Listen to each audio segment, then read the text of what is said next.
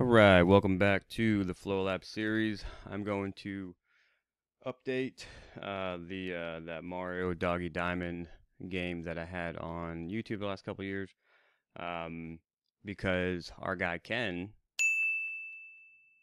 the creator of this awesome program FlowLab, has updated it, and it is awesome.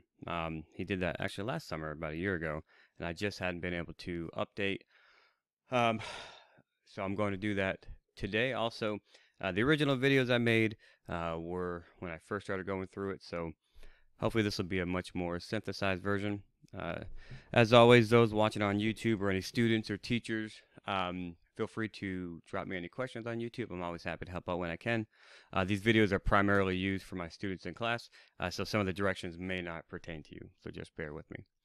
All right, class, if you will go, remember you're going through Google Classroom, and I have a link. First thing I want you to do is go ahead and play the Mario game for those on YouTube. I'll go ahead and post this as well. As always, when I create these games, I'm doing these quickly to just kind of give my students kind of like an overview on how to design or how to create. But the actual design, I feel like that's probably best up to you professionals. I'm a little bit of a slacker when it comes to the design. Although I will say, like, just even to make this little Mario character, even though he looks pretty rough, that still took some time. So I do the best I can with the very limited time that I have. So I'm gonna go ahead and pause the video here for a second. But if you go ahead and go to the link, and then when you can play it. I think with my screencast, I have the free version, so you can't hear it. You'll hear a theme, but go ahead and take 10 minutes and just go through it, and you'll see the kind of style of game that you'll be making. You won't be making this exact game. I'll give you the basics. You design it, and I want you to make it any way you want. You don't even need to do a Mario. We'll do this in class, but you can modify it as you see fit. It has multiple levels, as you can see here. I've got multiple levels, so go ahead and take 10 minutes. For those who are taking my class online, um, again, take 10 minutes, go through it, and then come back to the video. I'll have them time-stamped down on YouTube, and then just go to the next part of the video, okay? All right, now that you played the game for a little bit, go ahead and click on the link in Google Classroom. It'll be the student login page, okay? It'll be your first initial, and then your last name. So not my name, that's my name. I say that, but I had a couple students putting my name in. So this is my, my student account, just so that I can show you from a student perspective. So MRO, and then UCHS for Union County High School. Everyone's password is 12345, and then go ahead and click sign in. All right. So this is where you can look up games on FlowLab, which I highly advise. As you can see, just when you look at the games here, I mean, these are obviously extremely well done. When I am showing you a game that I created, I'm basically showing it so that you can understand some of the basics and then move forward. Some of the work that's created on the FlowLab platform is amazing. Some of the work that I see in my class is absolutely amazing, and that's my goal: is to show you the basics, and then hopefully, you take it to that next step. I will say though, this sort of animation, this sort of design, it does take time. So I obviously don't give homework, but a lot of students will go home because they're really enjoying it, and they'll continue to work on it. If you will go to My Games, there's a tutorial, there's forums. So if you're if you wanted to take your learning to the next level, the resources are here. Of course, there's YouTube. There's some limited resources. I know Ken, the owner of FlowLab, he has released some updated videos earlier in this year. The videos that I'm recreating are based on the software update that occurred last summer. So between Mr. Ken always updating FlowLab, and then YouTube, and then your teacher resources, your human resources, I'm pretty sure you'll be able to get to where you need to get. All right, first thing you're going to want to do is hit this green new game. All right, when you're in my class, don't ever do the FlowLab tutorial because it'll. mean, it's a tutorial, so it kind of locks you into place and shows you where it wants you to go. Well, we don't want that, because if I'm trying to get you to go somewhere, it'll lock out some of those features. So always click on, when you're working with me, click on empty project. All right, so right now you have this white square. So that white square, it's small. Like you know, some students will think that that is their world. That's not their world. That's the camera, and we'll show you how to code all that later. So we're gonna want to change the camera view so that what essentially follows the character when it moves throughout the world. Now, if you make it too big, where my eyes have to look left and right, it kind of make me nauseous with jumping around, because I'll have to go left and right, left and right, left and right. So you want to make that just right. Again, I'm going to give you some parameters to make it bigger, smaller. But when you're designing your world, you're probably going to want to come back and maybe modify that to fit your world. All right, so first thing I want to do at the bottom here, click on settings. Go ahead and click set a name, new game. Do me a favor just right now until you come up with a name. Let's see, this is Fall 2022. Go ahead and name that Fall 22 so that when I'm going back and I'm evaluating and grading your games, I can find that easily. Especially if you make a bunch of games, like 7, 8, or games that you don't want, make sure you're deleting those games so that I can find your game easier. Later, when we publish these games, I mean, they're essentially published by me like in 3 weeks when we play it as a class. You can go back and change the title to whatever your game, whatever the theme of your game is. You can go ahead and change the width just for right now to 18, and the height to like 12. That's a pretty good size. Again, you can always make that bigger. Maybe you're just going to do a soccer game where it's just one screen, not moving left or right.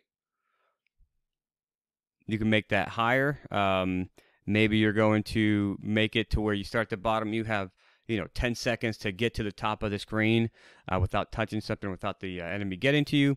So there's different things. Depending on what kind of game you want to make, you can modify it to meet your needs that way. But just for right now, I'm just going to do something kind of universal, a little longer, a little higher. All right, I'm going to go ahead and click OK. At the bottom here, I'm going to go ahead and click on game levels. So right now you have a white background screen. I got level 1. I'm just going to click on this white small square here to change the background. Anything I show you, you can come back and update. Right now, again, I'm just showing you some of the basics, and whatever you choose now, you don't have to keep. You're not married to it. You can always modify it, and you will modify it later. So if you look, I'm choosing somewhere in the color circle, but that didn't change here. In order for that to go from white, which is what it is, to blue, what I want it to be, I have to click inside this square. Do you see that? Changing the color over to the right. So I'm just going to keep it, change it to a blue, kind of like a background, like a sky. But let's say you're working in a dungeon or you're doing something different. Maybe you might have a gray background. All right, let's go ahead and make our first sprite. Let's go ahead and make a quick ground level just so that we can create a ground. We're going to create a character, and then we're going to the rest of the period to design, and then the next day, tomorrow, you'll have the entire period for you to start developing your world. Let's go ahead and get that first sprite in. You can click anywhere inside your color square, click create. The first thing you're going to want to do is underneath the word type,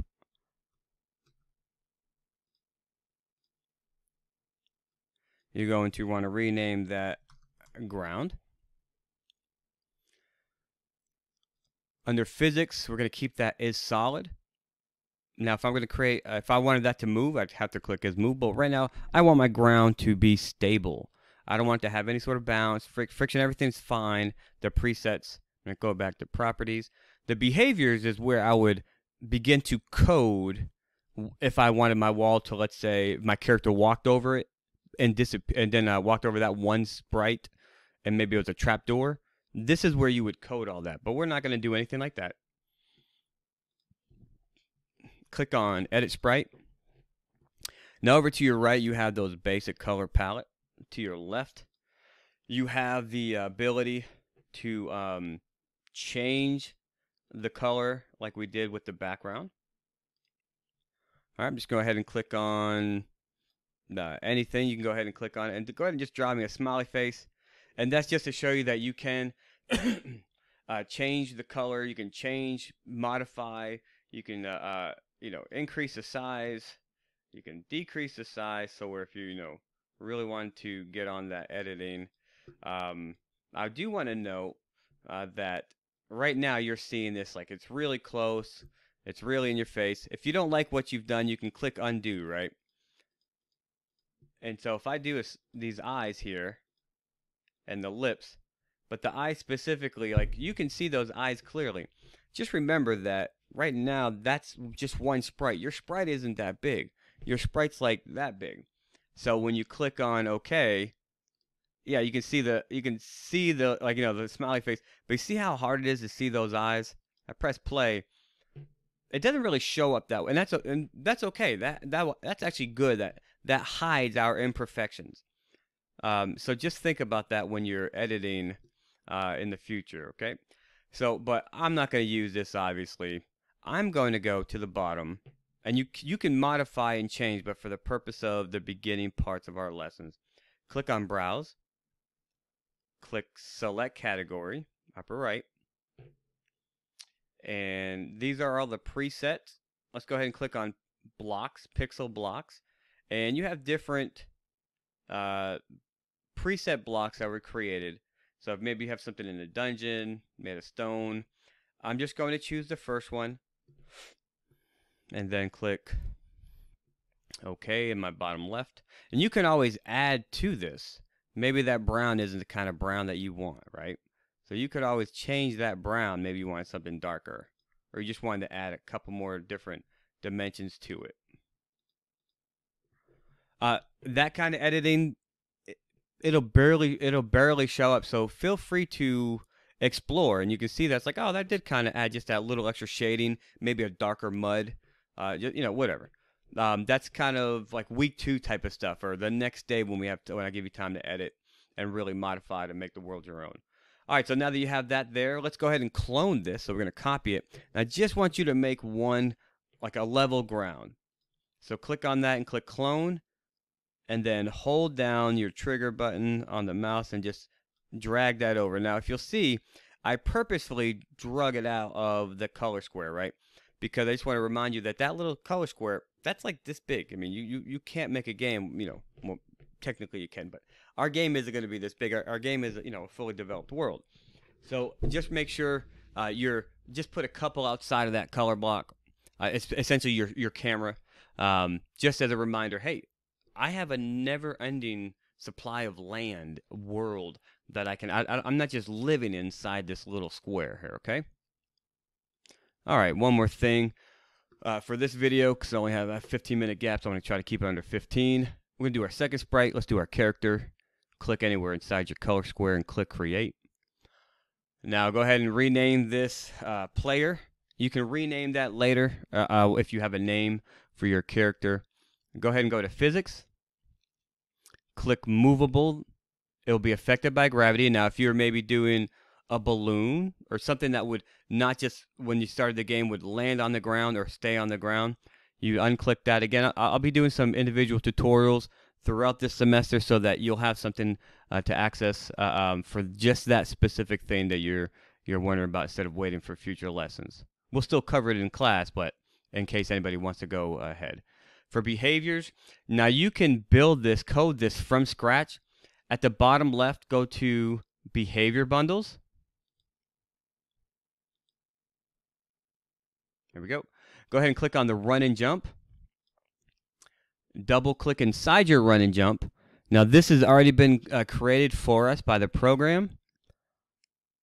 All right. Click on Play. And now move it around and you'll see the block goes left, right. Okay, and you see the parts of the code. Well, there we go. I see the parts of the code lighten up. That's why I like this mode. Press play. This is essentially like your live editing mode. So whenever you're trying to figure out, like, hey, why is this not working right? And you're thinking, oh, I coded this correctly. Do it in this mode and you can see it live. Now let's say I wanted to make this jump higher. Maybe your design, that jump force isn't high enough. Right, so whoa, that might be a little too high. All right, now that we have that, just real quick, let's go ahead and click back on our sprite. And then go ahead and click on the edit sprite, our player sprite. Again, you can manually create, like I did the Mario, or my attempt at creating Mario from scratch. Well, really a modification. If you will find the browse folder in your bottom right hand corner, click select category, and then click chars, short for characters, pixel chars.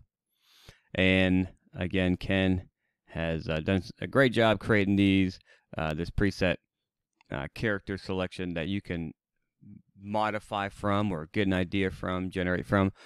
Just make sure you're choosing the first character frame, so when we do an animation later on, you're not choosing the second, third. So always choose the first frame and any of the presets. So I'm going ahead and I'll go ahead and do a pig this time, and then click OK in your bottom left.